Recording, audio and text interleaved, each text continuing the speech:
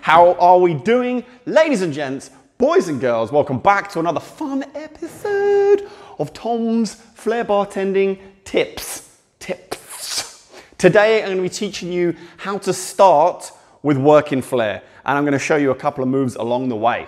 Tom Dyer!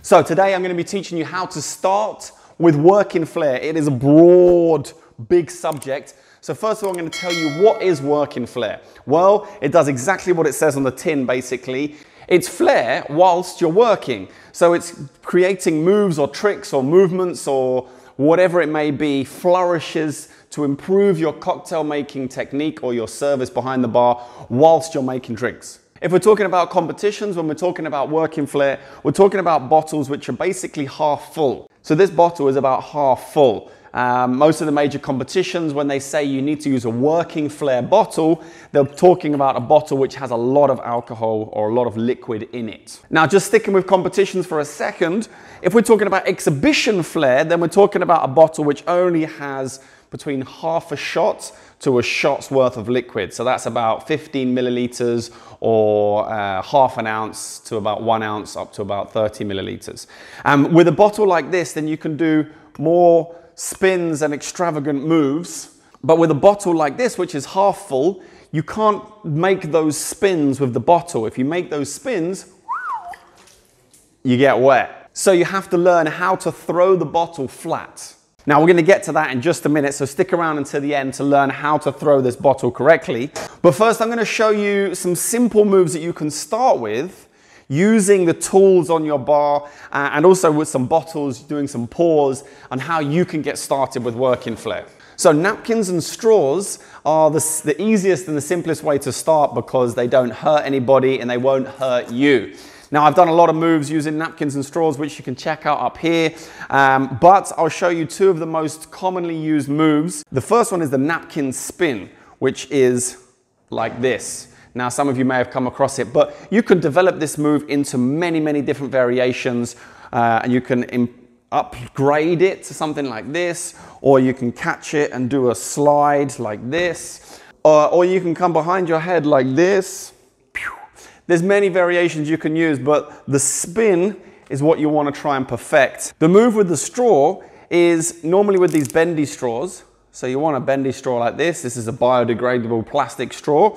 And you want to put the straw on your finger with the pointy part facing away from you, and you can spin it towards yourself. So you get this spinning motion with the straw. So there's many other moves you can do with all the other tools behind your bar, starting from tin-on-tin tricks to using your strainer, many different jigger pours, and some of the other tools that you have on your bar as well. I'm just going to go through a bunch right now so you can see what variations there are.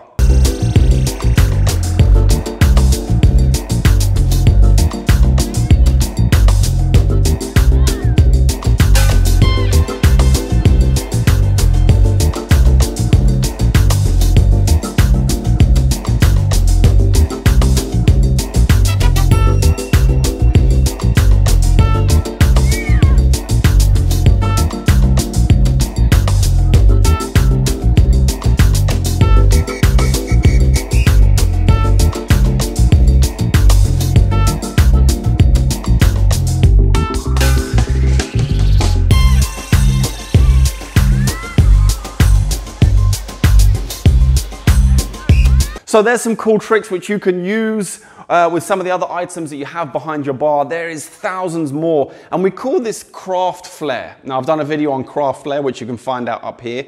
And craft flair is basically a form of working flair. But I hear you shout, what about doing some nice pours like you saw with the jigger that I did there?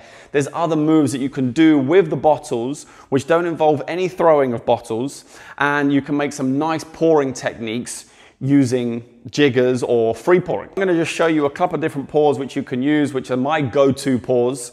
The first one is a simple long pour to a reverse pour, which I use the most. The second one is a cross pour,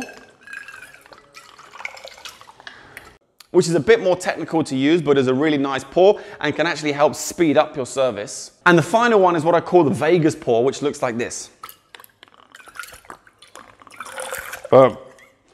So the regular to reverse pour is very simple to learn.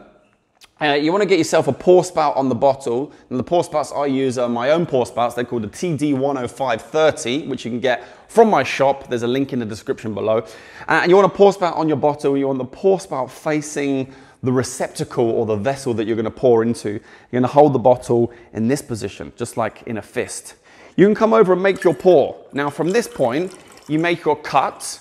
You want a clean cut. Now this is where the tricky part starts. So as you cut, you come across in between the shaker and your body, and you let the bottle go loose in your hands, and you steady it with your fingers. So you go from this grip to this grip, okay? So that you're in this position. Now from here, you swing the bottle over, and you point the pour spout into the shaker, and you can make your reverse pour. Now once you've done that pour, you're gonna push down and cut down. So you come over, push down and cut. So in one fluid motion, fist, pour, down, change position, up, pour, cut.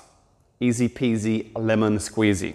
Now the cross pour, which is a lot more difficult to perform, you're still gonna hold this bottle in this same position, but then you're gonna make the V sign. Then you're gonna turn this bottle towards you, almost horizontally, and you're gonna grab that in the V and your thumb on top. So you have the bottles in a cross. And you're gonna pour with this bottle first, the one which is horizontal. So you wanna swing everything over. You're going to start with this pour spout. Then when you want to change, you're basically going to bounce and twist your hand 90 degrees to pour with the second one.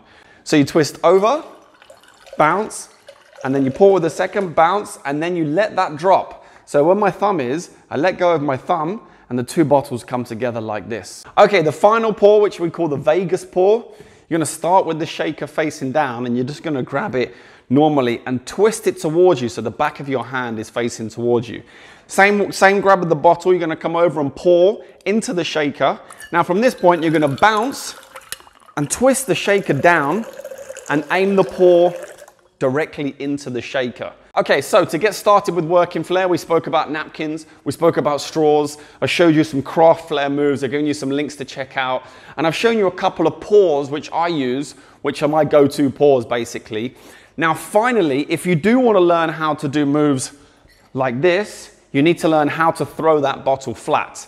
To throw a bottle flat, what you want to do, we're going to just start simply. Hands like this, thumbs down, grab hold of the bottle and hold it next to you. And you're going to make circles of the bottle, okay? Now with this hand, as the bottle comes over here, I want you to grab it with this hand, okay? And it comes over here. Then you can spin back the other way and keep doing that from one hand to the other. I'm not even letting go of the bottle, I'm just passing it from hand to hand. But as you get more confident, you can let go and try and throw it nice and smooth, and that will keep the liquid in the base of the bottle and stop you from spilling anything, okay? Then the more confident you get, you can then throw different positions behind your head, you can throw behind your back. It's all the same. Basically, you don't want to spin the bottle on its axis. If the bottle moves like this, you've got more chance of spilling, because if I do this, the liquid comes out. But if I make the bottle do a full rotation like this, see the pour spout stays in that position and the bottle moves. Whereas in this way, the pour spout moves and the liquid moves. Working FLAIR is a lot of fun. It's one of my favorite types of FLAIR to use, and performed correctly and in a nice way, you'll really impress your customers. You can earn a lot of tips from it. And as I said, you'll have a lot of fun behind the bar performing it. So give it a shot. Don't try and go too far too soon. Let me know how you get on. And if you like this video, don't forget to smash the like button. Like the little cat like that. Okay? And let me know you like it. Let me know in the comments box below what kind of FLAIR you like to do and how far along you are in learning any FLAIR moves. And you got any questions, comments, or suggestions, you can whack that into the comments box below. And I do read as many of the comments as I possibly can. But anyway, thank you very much for watching. I really do appreciate you watching, especially all the way until the end. And until next time. I'll see you then. Let's go, Jeff.